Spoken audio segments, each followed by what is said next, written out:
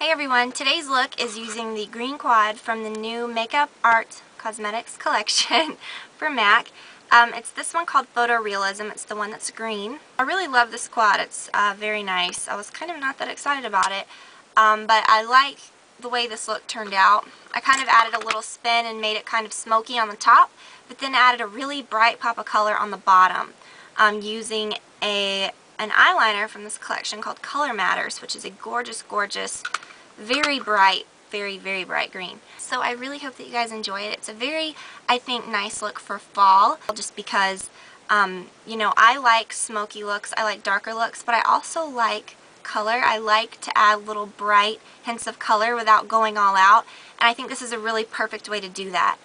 So if you guys want to see how to do this, then keep watching.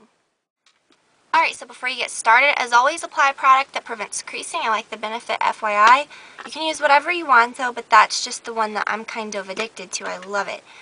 Then, to really get these colors to show up like they look in here, you might think, well, I'll add white or something like that. Well, these colors are kind of more frosted, and these two greens are kind of more on the light side, but I really want to focus on like their pretty iridescence. I'm going to do a black base. You can use any kind of black that you want. I'm using Shark Skin Shade Stick. If you have the black ground paint pot, that works exactly the same. This is a really soft shade stick, so I'm just applying it directly onto my eye. Alright, so lightly cover your lid and then take a brush. This is a 217. This works really great for blending out any kind of cream products, or even for applying paint pots and stuff like that. And I'm just kind of going over all of it and pulling that color into the crease. I didn't want to really apply the color straight to the crease, because shade sticks do tend to crease even if you've got something underneath them. So, just kind of pulling a thin layer of that up into the crease, and blending it so that it looks really soft around the edges. Alright, so now when I put down that color, it's really going to bring it out. I'm going to start with this shade right here. I don't know what it's called. Fresh Approach, I think. And I'm going to use that on a flat brush. And you see how when you apply it over that green, it really looks exactly the color it is here. But the iridescence just really shows up. And I'm actually going to pat that all over the green, or all over the black. You don't have to go all the way out to the edge. I did, just almost, but you don't really have to focus this on the outer edge. You mostly want it focused in the middle and toward the center. Now this color down here, what is it? Image Maker, I believe, looks pretty close to the one that I just used. This is the lightest shade in the quad. I'm going to use that in a minute. These two are kind of similar. This one has more of a frost to it. This one's kind of more muted. It's really pretty, but it just really doesn't do a whole lot. I'm kind of just putting a little bit of that right here in this area between the center and the outer edge. It really doesn't do too much. You don't even have to use that color. Then I'm going to take this lightest shade called, what's it called? Called Photorealism. It's very pretty. And I'm going to apply that with just a small brush right into that inner corner, right above the tear duct, and kind of sweep it upward. Right, then for my outer edge of my eye and up into the crease a little bit, I'm going to use this darkest shade, and it's called Gray Range. I'm putting that on. This is a Sigma SS219 brush. This works really great for your crease and for that outer V area because it's kind of more rounded and fluffy.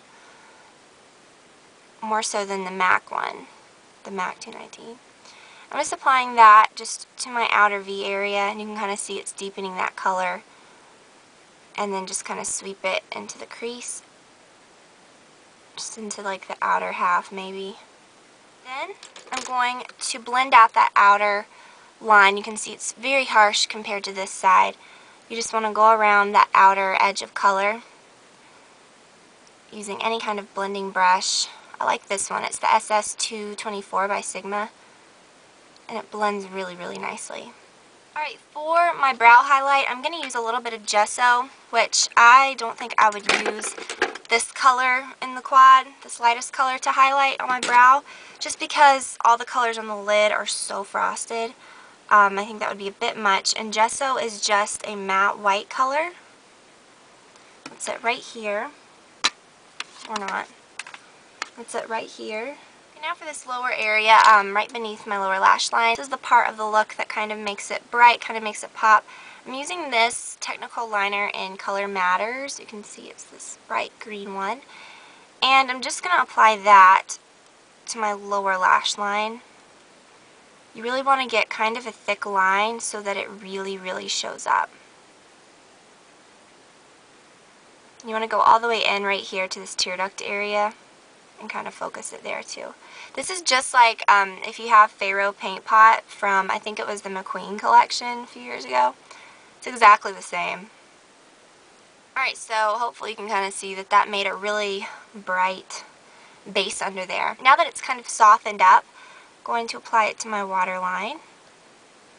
Just because we want this entire lower area to kind of pop, and you really want to kind of blend it into your lower lashes so that there's not a gap. Right, now we're going to take that lightest shade, this, what the heck is it called? Photorealism right there. And this is the shade I applied to my inner corners.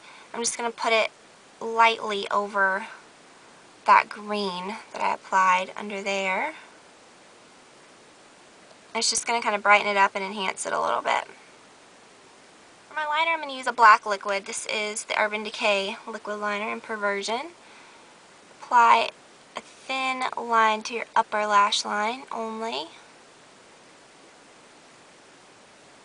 Wing it out just a little bit.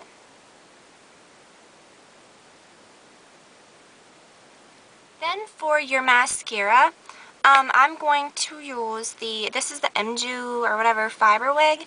I've been using it for the past few days and I actually really like it. It's very volumizing, and it has those little fibers that kind of adds not only fullness, but it adds a little bit of length if you do it correctly. With this, I like to kind of wiggle it at the roots with these that have the fibers so that you get some volume. And then for the tip, you can kind of re-dip it so that you get some more fibers on there, and you kind of just dab it against the ends of your lashes. And you can even kind of go behind them, and it kind of deposits more little fibers too. So it's really, really good stuff. For your lower lashes, I really want this green to really stand out. So you don't even have to define them very much with a mascara. And if you do, you just really want to stick with that outer edge. Be very careful not to touch it against any of the green.